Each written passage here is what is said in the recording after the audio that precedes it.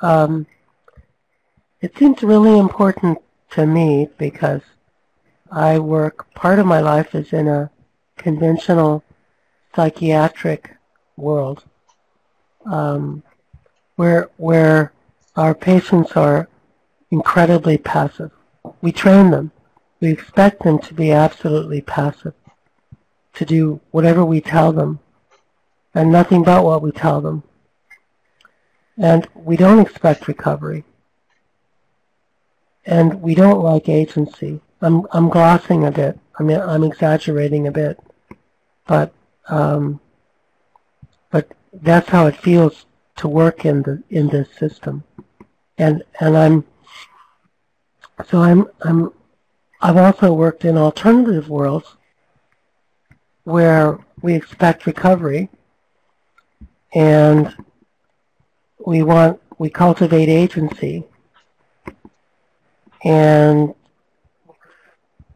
people get better. Not everyone gets better, but a lot of people recover, become functional, are more happy. In the conventional world where I work, it's really rare that anybody recovers. It's really rare that anyone feels better.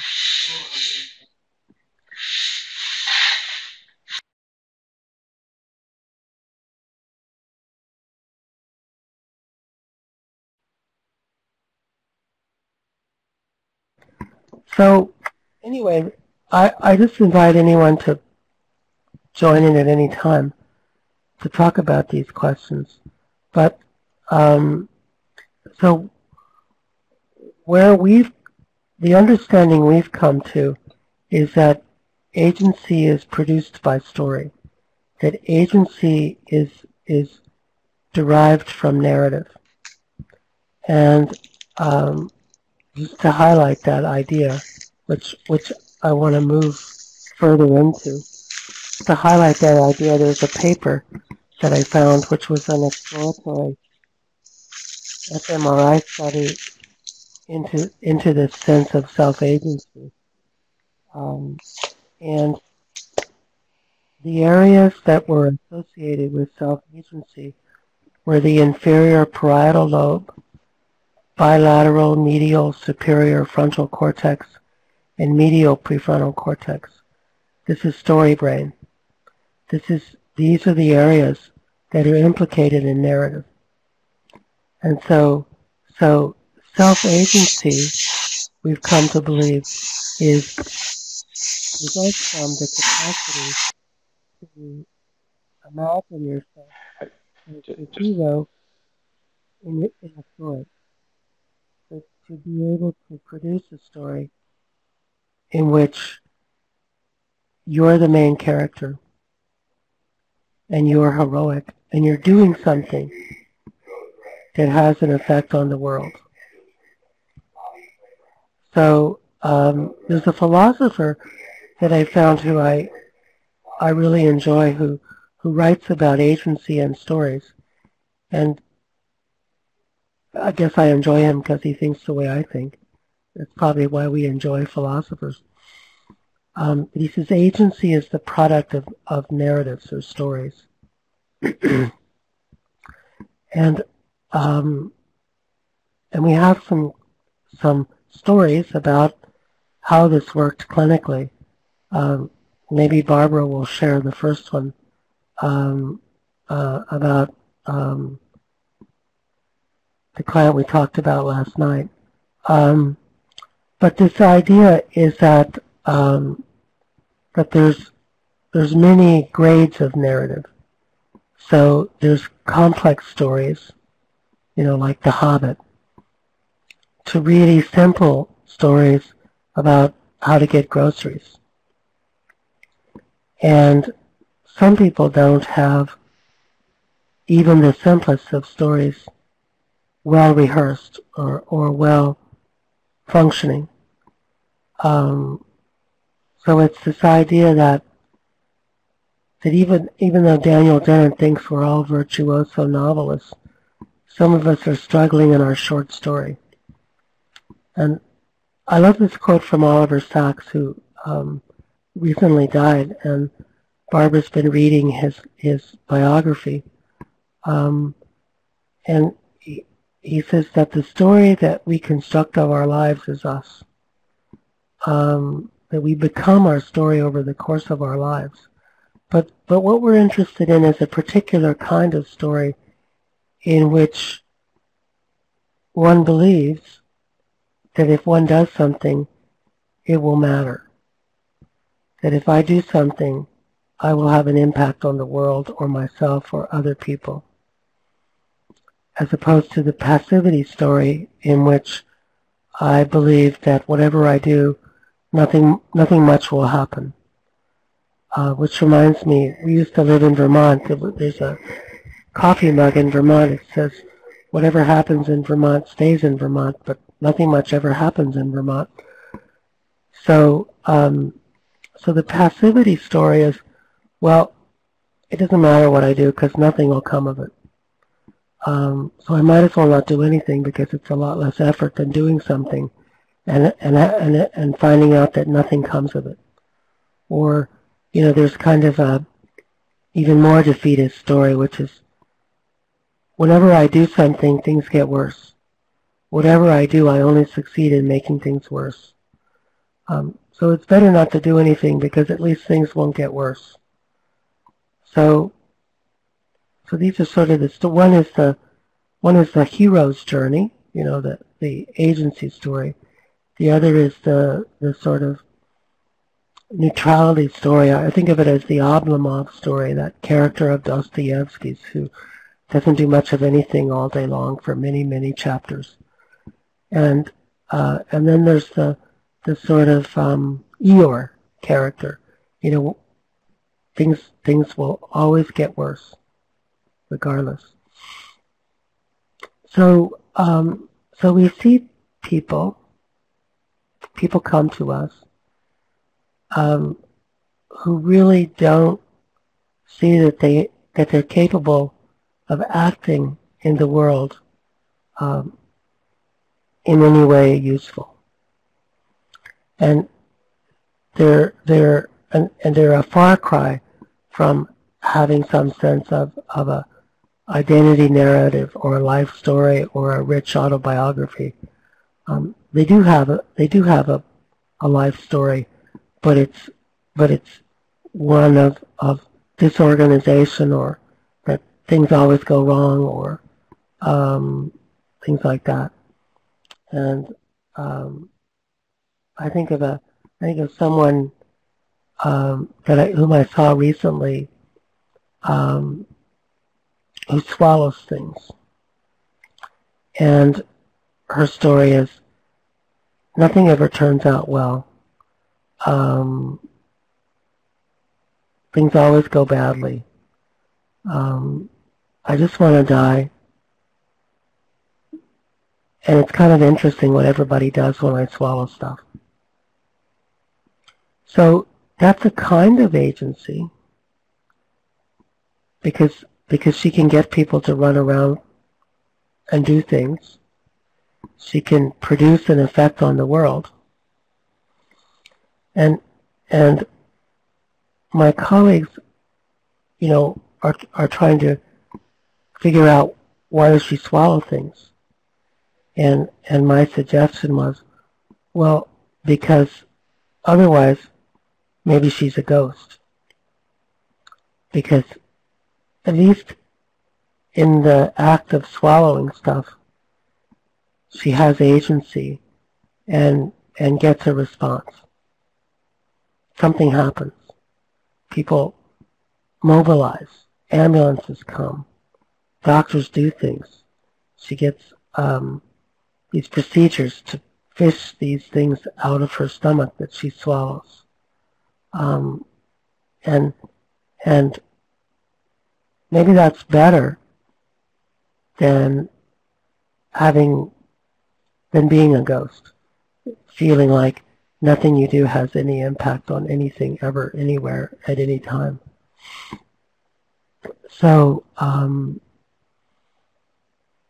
So these stories of agency, I think, help us to build planning and control capacities so that we can carry out a series of moves as part of a story. And for this client, you know, it's somewhat, it's limited. It's a limited series of moves, but it's definitely not trivial. And I think that I think it makes her feel more alive than just sitting around with no one paying much attention to her and her wanting to die. So anyway, so this notion of story, this idea is that story comes first and creates agency. So first I need a story that says that if I do something, it will matter, and that if I do something and if it doesn't work, I should keep trying, or I should look for an alternate strategy in order to succeed. And Barbara, do you want to tell the story about the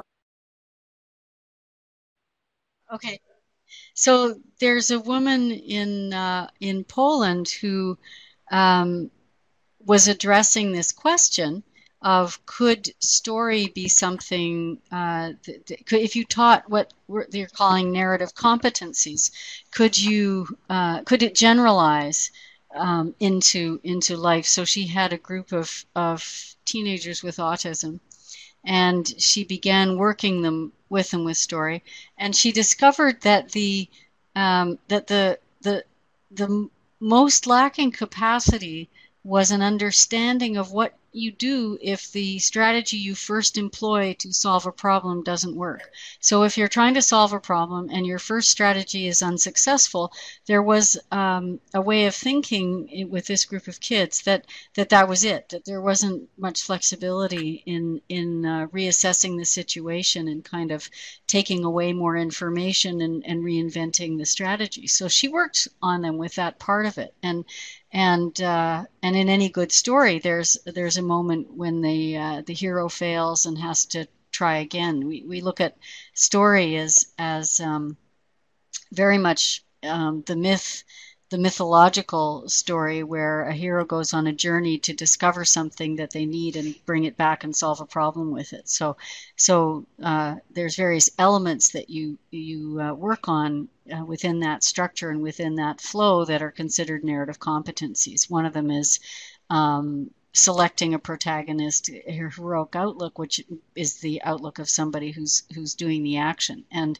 we really work to try to create the understanding that pretty much anything you do is actually active, that you can't really say that you're passive. And so we will give somebody back a story that they tell us, underscoring this idea that they're the hero, and that what they're doing is actually, even by doing nothing, is making an active choice.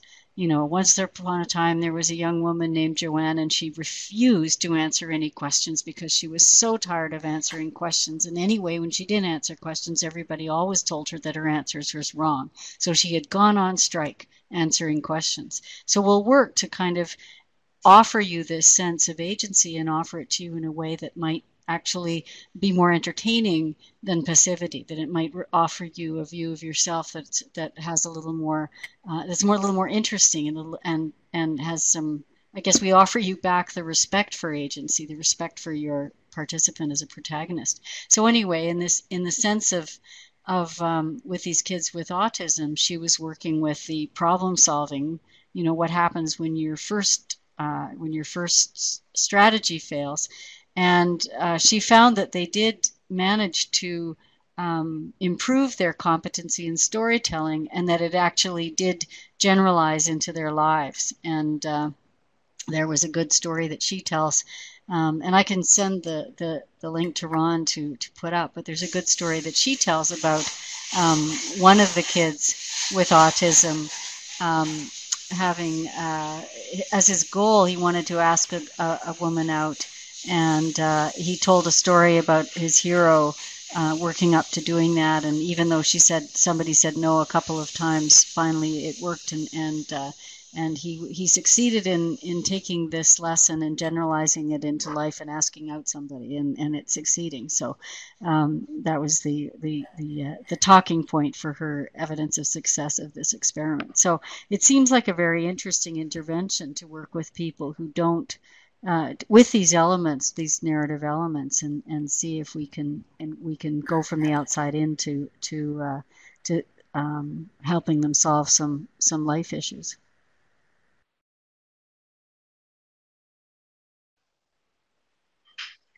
Okay, you guys sort of, I hear you intermittently, so I'll just keep talking. So in order to have agency, I'm saying that you need stories about heroes, stories about people who go out in the world and do stuff and succeed. And many of our clients don't have those stories, so they don't do anything. And I remember my son was struggling with existential despair at age 16, and he was in despair of possibility because there were so many things he could do. He found it overwhelming. He didn't know how to choose the right one. And my suggestion to him was, it doesn't matter. Do anything. If you do something, then something will come of it, and you'll start a process that will take you somewhere. That if you want to go on a journey and you don't know where you're going, the best solution is to start walking and see what comes of it. And that turned, he actually did what I suggested. I don't know if it was because I suggested it, but he did it. And it worked out really well for him. He's now a very successful artist at age 22. Supporting himself with art, which is rare in the United States, and selling pieces, quite nicely. So, but who could have predicted that at age 16? He just had to do something. But he had helpers, in the hero's journey. There's a hero. There's a problem. The problem was he had to figure out what to do with the rest of his life. He was the hero, though he didn't actually know it. He was hoping for divine inspiration. He had helpers. I was a helper. There were other helpers in his life. He had an attitude, and his initial attitude was, if something doesn't work, give up. So he had to learn a new attitude, which was perseverance, to keep trying. If something doesn't work, try again. Just like the autistic kids in Warsaw, they had to learn, well, if one strategy doesn't work, try a new strategy. That trial and error. It's actually quite a sophisticated concept, trial and error, that we build. So this notion of being heroic and doing something that'll work is what we're trying to cultivate with people. And I think about the work of the group in Finland, that when you have enough community, then other people can propel you into that sense of agency. And so the Finns in the Finnish psychosis project talk about how people start with this sense of passivity, that I'm miserable because aliens are broadcasting thoughts into my mind, or I'm miserable because God has cursed me, or I'm miserable because there's a conspiracy to undermine everything I try to do. And they talk about through the family work, to move that toward I'm miserable because no one in my family gets along, or I'm miserable because whenever I come up with an idea, my family criticizes it and shoots it down and makes me not want to do it, or I'm miserable because whatever I do, I can't please my family, and then eventually one moves toward the I don't care if I please my family, I'm going to do something. But we don't always have. So we don't in the United States. Finland is I think northern Finland is a lot like northern Saskatchewan, where I worked once upon a time, in that it was really hard to leave. It was really expensive to leave, and you had to go out by air, and for the most part, or if you drove, it was really slow going over ice roads, and you just couldn't do it in the summer when the ice melted. And so you were stuck in community, in working things out in community, and you were stuck in a kind of way that you had no choice but to see how people affected one another. But in the urban environments in North America, we don't have that possibility. So I thought we would tell a story, which maybe Barbara could help me to tell, about someone we worked with who had no agency and developed it. So this was a woman who presented to me demanding to be fixed, which is common in my conventional role. And her, she presented me with a list of medications she'd tried, and it turned out to be every medicine that had ever been invented, and every combination thereof. And she'd been hospitalized hundreds of times. I think that the number she presented was maybe 300 plus. She'd attempted suicide so many times that it was almost countless. And I remember saying to her, it's a good thing you're not very good at killing yourself. And so she said, how are you going to fix me? I said, I don't know. And then I invited her to come back. And she did. And she said, so she kept telling me her story, which got more and more horrendous. Every chapter got more and more horrendous. And, with ritual abuse and all kinds of cat killing, and it just went on and on, trauma after trauma. And eventually she ran out of material. And I'd already figured out that she knew more about psychiatric medication than I did anyway, especially relevant to her. So I was fine with whatever she wanted to do with her medication because I had no idea what to do with it. She'd already exhausted every algorithm that I possibly could know. So at some point she runs out of material. And there's a wonderfully rehearsed quality to her storytelling. There's a sense that she's told the story before to many different people in the past. So finally she runs out of material, and she looks at me and she says, now what?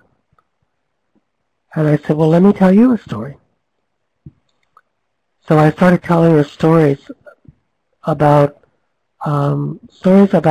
heroes and heroines, but not labeled as such, but just stories about characters that did things and stuff happened.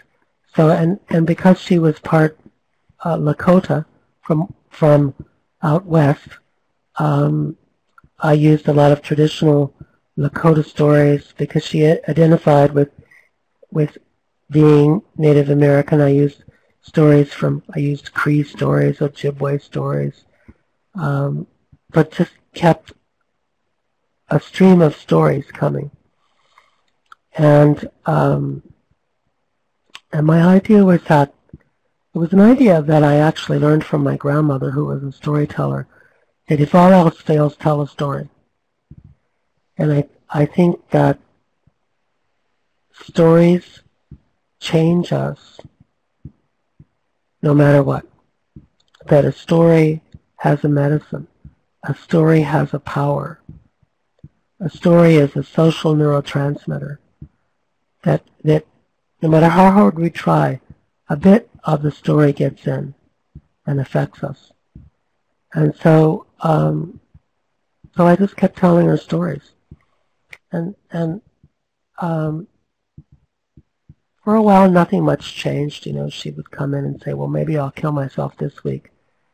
And I'd say, well, I hope not. And let me tell you a story. And at some point, her pain doctor. She also had chronic pain, and which many of our clients have everything. Medical problems, emotional issues, chronic pain, the list goes on. And she wanted me to prescribe her opiates. And the only way I did that in those days, in that setting, was if people came to group medical visits, where we could work on the idea of the story, as it were, that opiates actually don't help pain. They make it worse long term. And so you'll feel less pain if you get off your opiates. So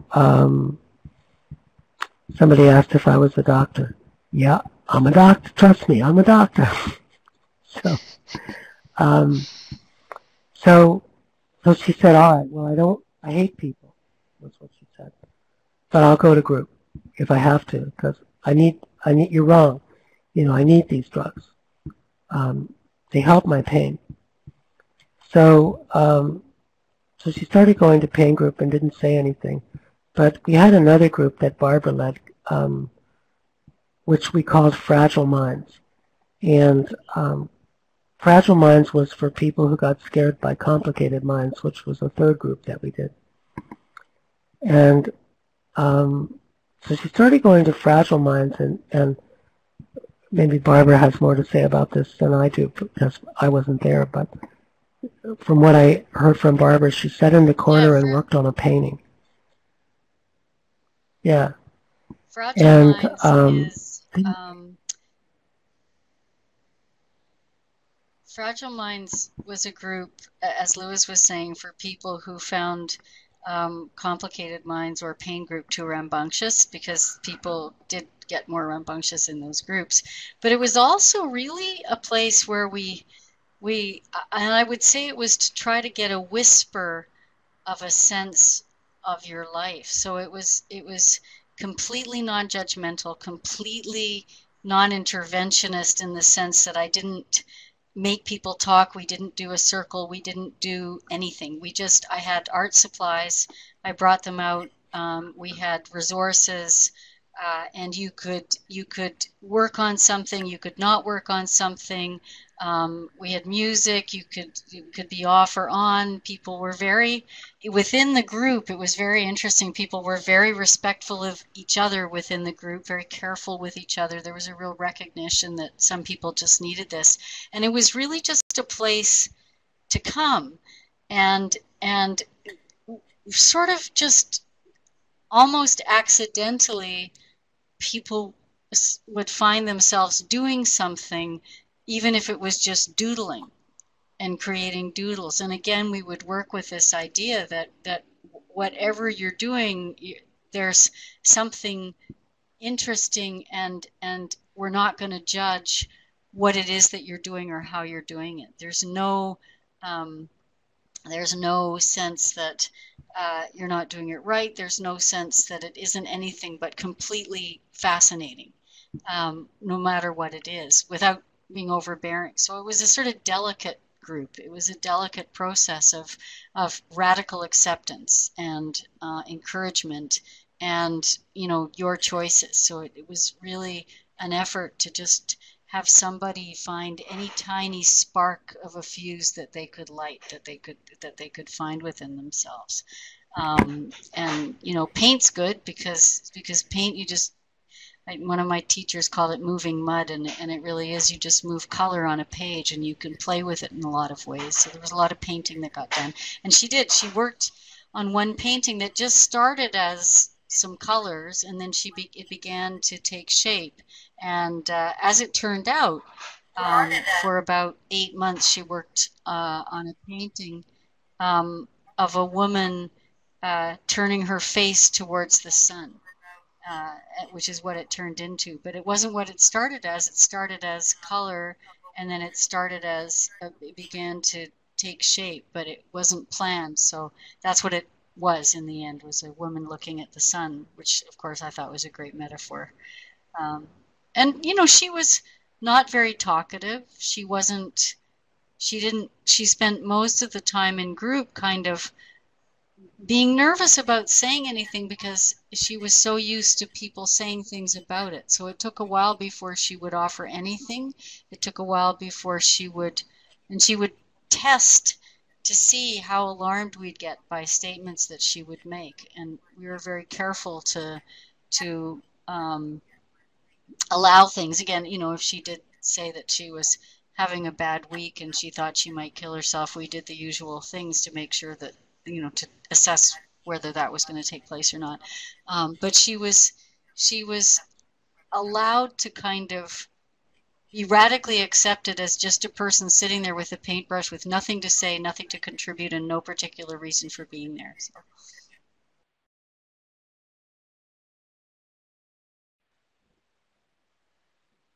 So this proceeded, and the interesting thing is that one day she decided to change. It was that radical. She woke up and said, "I'm bored. I'm tired of this. This is not going anywhere." And she, you know, her diet was about as bad as a diet can be, and of course she knew better, having once upon a time been into health things, and she radically changed her diet and cut out all carbohydrates, cut out all grains, began eating vegetables mostly, lean protein. She got up and started doing things. Part of what happened, instead of lying about in bed. What happened, and there's no explanation. But part of what happened is that she was in group, and some of the other people in group were saying things about having difficulty getting through the day. And she finally one day shared some of her strategies for getting through the day that involved processes and crystals and different things. And what was really interesting was the other people really looked up to her, and all of a sudden she became a bit the elder in the group. She was so experienced at her life, and so experienced at going to hospital and trying to maintain yourself, that the idea that she could offer the kinds of things that she was able to do to keep well, and that people would really, you know, want to learn them, gave her a place in group that wasn't occupied by anybody else. Nobody else was talking that much about those kinds of coping strategies, and she had a lot of things that she had learned how to do. And when she changed her diet, as Lewis said, she just stopped eating for a few days.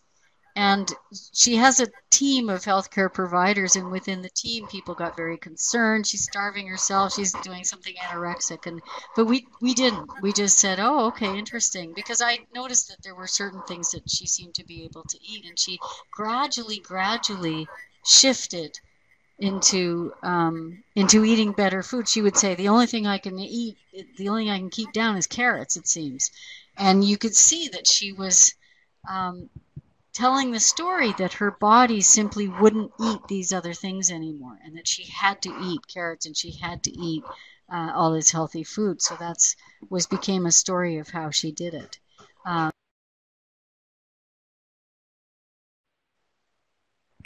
Okay, back to me. So during that time, she started tapering off of her opiates. She started throwing away her psychiatric medications. And in a relatively short period of time, was on no medication of any kind whatsoever. Her food was her medicine. And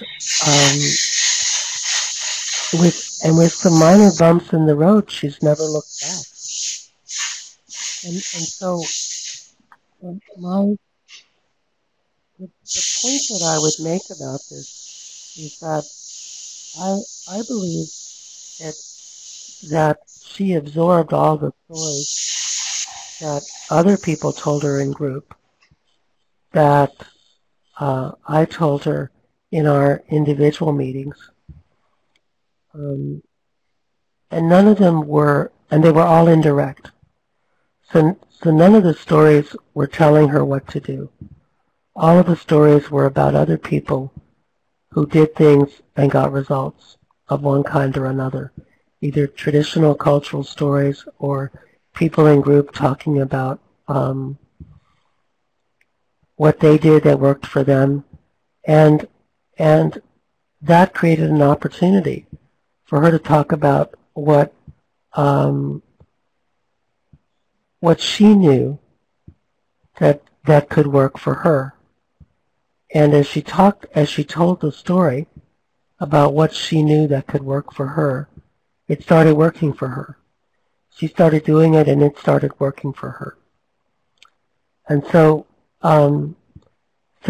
I think that in coming to our practice, that she stumbled into a soup of stories. And when you're swimming in soup, well, you can't help but run into a carrot or two. So and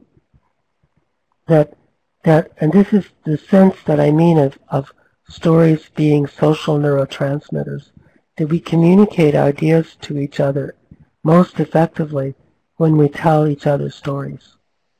And so if I tell you a story about someone with agency, you get the feeling of agency much better than if I give you a command and say, go do this. And you'll say, I can't do that. You know, one of the things that I do is serve as a psychiatric consultant to a family medicine clinic. And just about every patient we see has anxiety. And every patient we see says, when I go through my litany, I say, well, you know, how many Red Bull are you drinking? 10. Well, could you cut down your Red Bull? I can't do that. I need my Red Bull. And what are you eating? Pizza? Well, and donuts. You know, well, could you maybe eat some broccoli? I can't do that. Are you getting any exercise? No, you know, I've got too much pain to exercise. So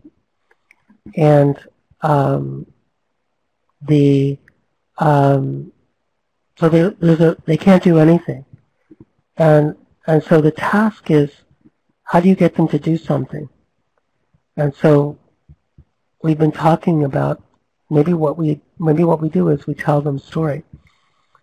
tell them stories about people who have done something and gotten results, or maybe even traditional stories.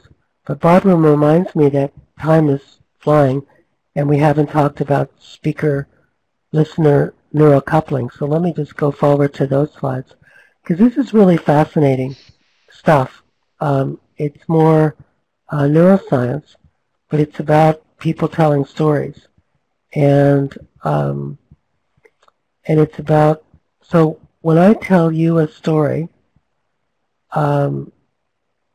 your brain lights up in the same way as my brain, but with a 6-second delay. So here we are, speaker-listener neurocoupling. And so these are unrehearsed real-life stories with people listening to a recording of the story. And so they're scanning the people telling the story, and then they scan the person listening to a recording of the story.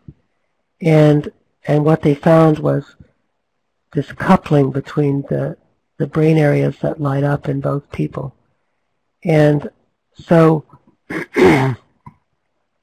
so if I tell you a story about agency, the part of your brain that does agency is going to light up. And if I tell you enough stories about agency, it might stay lit. You might light a fire. And so this is just some brain pictures about the areas of overlap of speaker-listener and listener-listener neural coupling. And if the listener cannot understand the story, this doesn't happen. So they did an experiment where the storyteller was speaking in Russian and the listener didn't understand Russian, and absolutely nothing happened. Nothing lit up in the other person's brain. So you have to understand the story in order for this to take place. And the implication is that there's such a thing as linguistic mirror neurons, so that there's neurons that register a good story, or any story, I suppose, and activate those areas of your brain that are active in the teller of the story. Just as what happens when we watch someone moving. The same areas of our brain light up as if we were moving in the same way that they're moving. And which reminds me that there's an interesting story about how we learn empathy. Is that this idea is that it's learned through mirror neurons, and that we look at someone looking at us, and we look to see who they're looking at, and we discover us. And so it's that reciprocal lighting up of brain areas. Barbara also points out that there's an implicit story in the groups that we were leading, that of radical acceptance, that everyone was all right, everyone was okay, and that there weren't any bad people in the group or defective people, but that some people had stories that didn't work as well as other stories. So we're looking for instead of labeling people as defective, we're looking for the stories that are not as functional in the world as other stories. We're looking for the stories that generate friction. My favorite example being a client of mine who started yelling at his voices in front of the gap. That's a story that generates a lot of friction in the world. The gap doesn't like that. Mothers and babies start to run away. The men in blue get called. You end up in hospital. So there's better stories, like yell at your voices behind the gap in the alley, or put on a Bluetooth headset so people will think you're a New Yorker trying to do stock deals. But but this is speaker-listener neurocoupling. So I think our point or our message might be that in these environments we find ourselves in which community, we're short on community, unlike northern Saskatchewan or northern Finland. What we have to do is to create environments that are rich in story, and that if people keep coming, the stories will wear off on them. The stories will get absorbed and change will happen. And that as clinicians, when in doubt, tell a story. When we don't know what else to do, tell a story. I'm working on the family medicine residents to see if they can incorporate that idea, and in a year or so I'll know the answer. But I think that's really our bottom line, is that this is the best we've found for addressing passivity and lack of agency in our contemporary North American urban environments of relatively sparse community and unfriendly psychiatric services, you might say. So it's almost one, and we could talk a little bit more, but maybe people have some comments to make. Yeah, I would welcome people to type in questions, and I just also changed a setting so that people should be able to speak again, though you might have to choose to share your microphone all over. Meanwhile, I have a question. When I was a young person, I'm hearing some echo from me, but I guess there's no way to stop that. So when I was a young person, I had an experience of kind of a breakdown in my sense of story. I grew up with a lot of trauma, and then I think the meanings I'd absorbed were negative ones. And so I found it liberating to start thinking of things as meaningless, which including stories as meaningless. Like when I would even hear stories, I would not focus on the plot. I would just focus on random aspects of them. And sort of like it was, and I think maybe that's what goes on in some of our clients. They've had bad stories, so they've actually tried to break down their sense of story, but then that leaves them kind of like passive, like you were saying, and they have to find a way to recreate story in a good way. And maybe that's what you're really talking about. I don't know if that makes sense. That was kind of long-winded.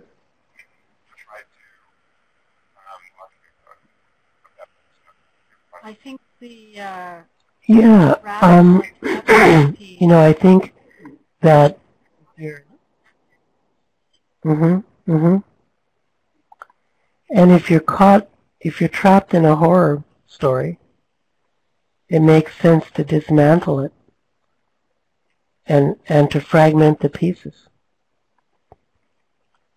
And then recovery puts the pieces together in a different way,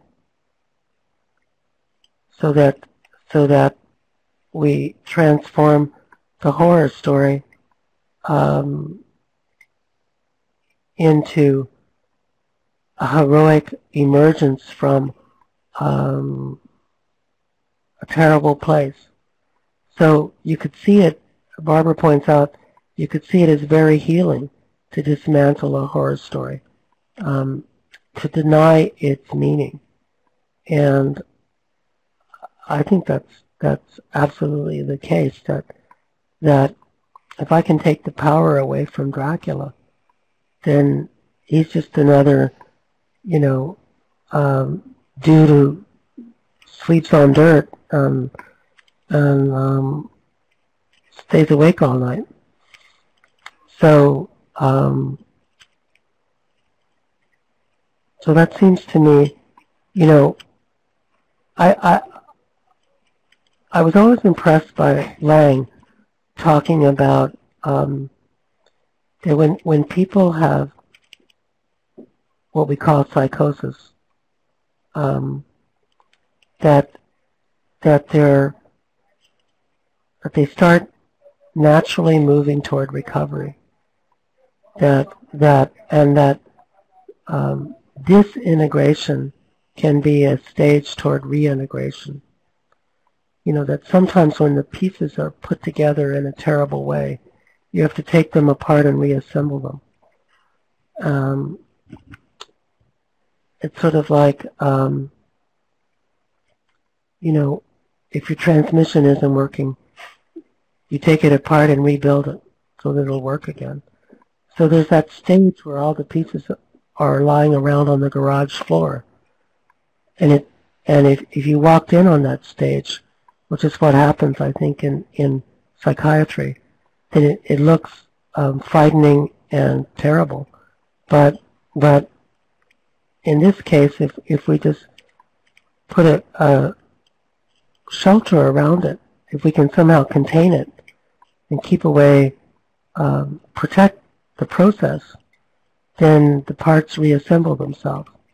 You know, it's like that metaphor of going down into the underworld and being torn apart, and then putting your bones back together and climbing back up into the upper world. And Barbara wrote that we like to acknowledge what it's taken for people to come into the room with us. You know, that suffering is the mother of wisdom, and that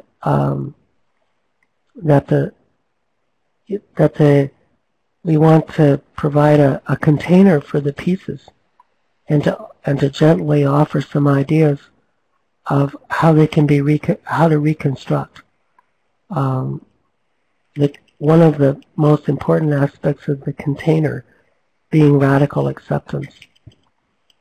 And the challenge in my world is to get people to come to the container, because I get this, too often I get this response: I hate people. I don't like groups.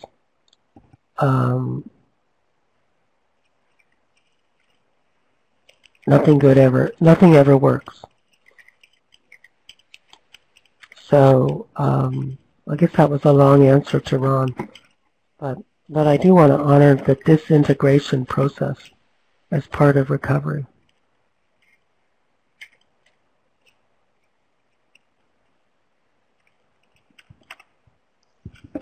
Anyone else have a question right now? I have a question. Can I ask a question? Yes. Do you see there being any drawbacks or any anything that could be negatively associated with the hero narrative? Does that question make sense?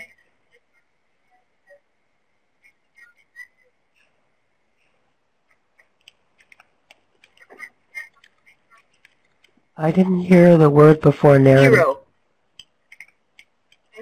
With what kind of the narrative? Hero narrative.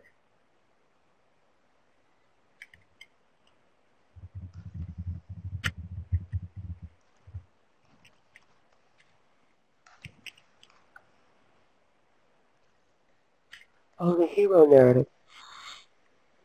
Could there be something negative about the hero narrative? I haven't found anything negative about the hero narrative. Maybe Barbara can think of something. Because, you know, we all are called upon. There's a Lakota concept, well, onshila, and it's this notion that we're thrown into a world that's so much bigger than us, that we don't understand, in which powerful forces are at work that could care less about us. And that we have to get on with things anyway and make sense of it. And so we have to therefore create meaning. And so that's heroic. And that's the task that we're called to do in the world. So, so I think, no, I don't see a problem with the hero's story if the hero is the one who acts. Now, we're not talking about a hero is different from a main character, because a main character can be villainous. Heroes can be superheroes. I mean, I've met people who had to have been a superhero to survive the trauma that they experienced in their early life. But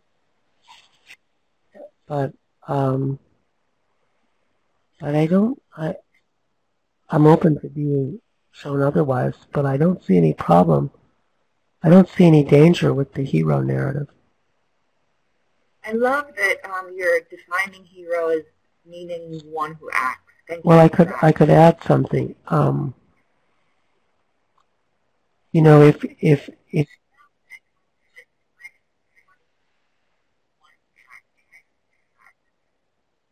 yeah, a hero is someone who takes action, however small. It's like that classic quote from Hamlet, you know, to be or not to be. I'll paraphrase it because I don't exactly remember it, but to lie down and go to sleep amidst the sea of troubles, or to take arms and against the opposing forces, and in doing so to overcome them. You know, so that was Hamlet's classic choice, was to lie down and do nothing, or to stand up and make opposition. Hamlet's problem, I suppose, because it's good drama, was that he had to die doing it. You know, so we're looking for stories where you don't have to die in the end. You know, where we get to all go home and, you know, celebrate.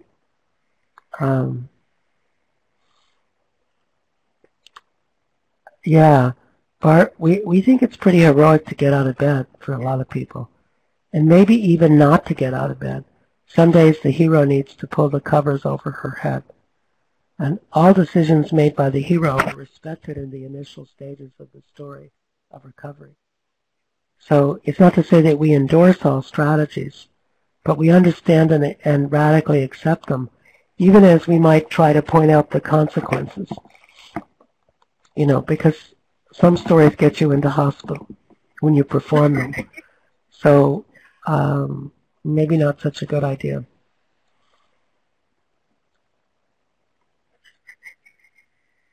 You know, it's interesting to me, pretty early on in my life, somebody who had a lot of power and influence told me a story about who I was. And if I had,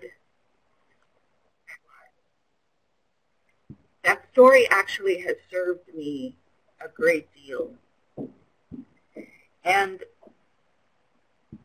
if I had told that story, if I had fully internalized that story, and I had told that story to mental health professionals that I saw later on, at the time that I was told this story by someone from another culture, from a non-Western culture.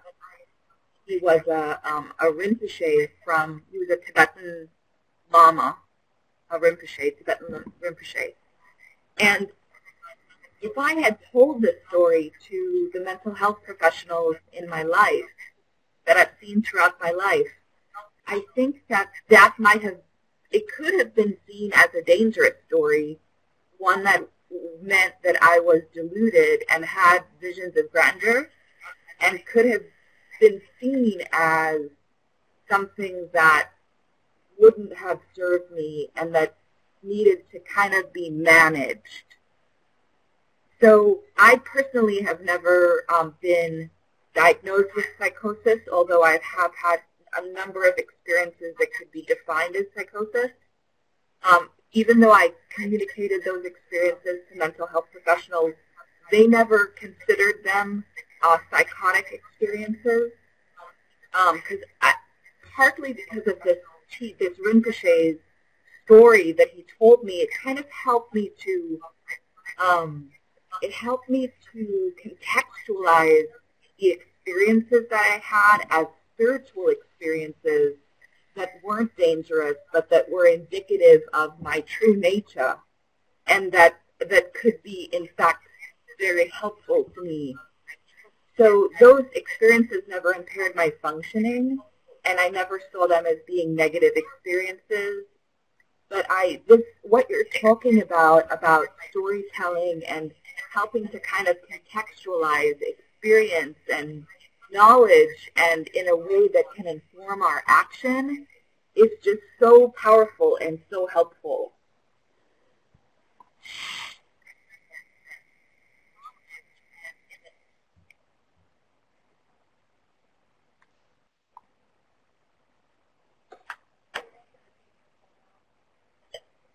The Lama, the Tibetan Lama, what he told me was that he was a holder of two lineages in Tibetan Buddhism, which puts him in a very kind of a position of power.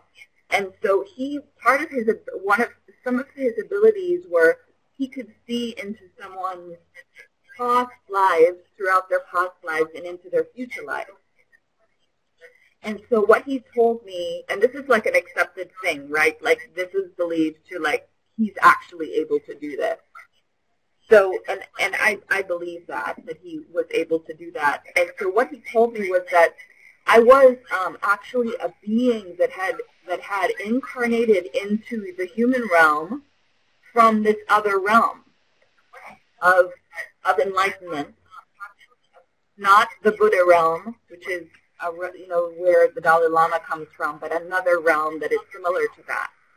And so because of that, I was able to kind of have some abilities and have some kind of like different sort of an agency in my life than I thought that I had previously. So the thing is I don't normally mention that to anyone or talk about that, and I certainly never did to any of the mental health professionals that I spoke to, just because it didn't seem relevant. But now that I look back on it, it may have been a really good thing that I never mentioned that. You know? But what ended up happening was I just kind of underwent some powerful changes that I had to kind of draw from strengths that I didn't know that I had. And so that story that he told me, like, it was like 20 years ago, has really served me, because I thought, well, if I'm this other being from this other realm who has this incredibly powerful force, I'm this incredibly powerful force of good in the world, and I have this legacy that I can draw from, then I can get through this. I can do this thing that seems impossible. And so that's the way in which it has helped me, right? Yeah.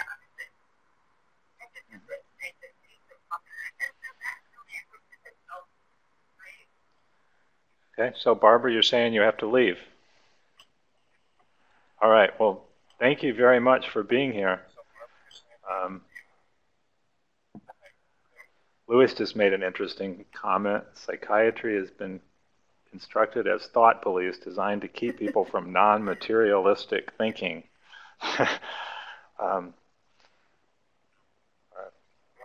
Yeah, I don't know, Louis, if you have any final comments, or Barbara, either of you have any final comments?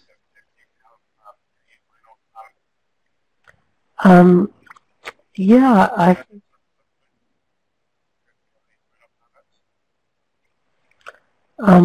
well, my final comment would be that if every story affects us, then we probably ought to keep trying to tell good stories. I think I'm really loving the good stories about the Pope in Washington. And I saw a short video clip of Bernie Sanders talking about the Pope's visit to Washington and just saying, right on, dude, you did a good thing.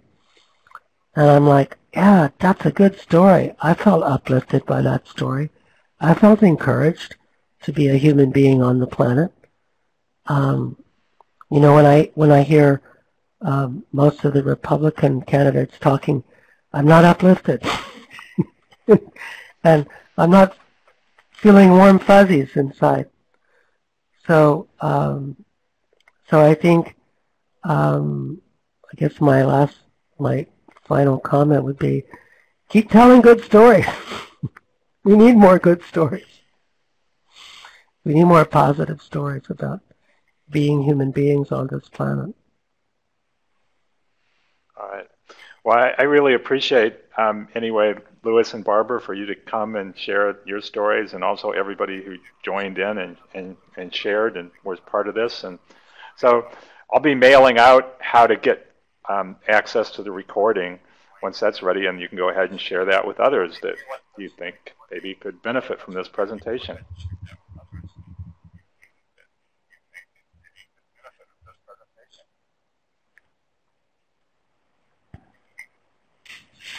Thank you very All right. Well, thank you for putting up with us for more than an hour.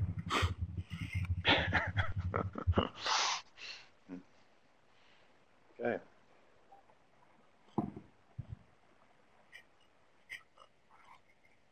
All right. I'll be back next time. All right, great. The audience.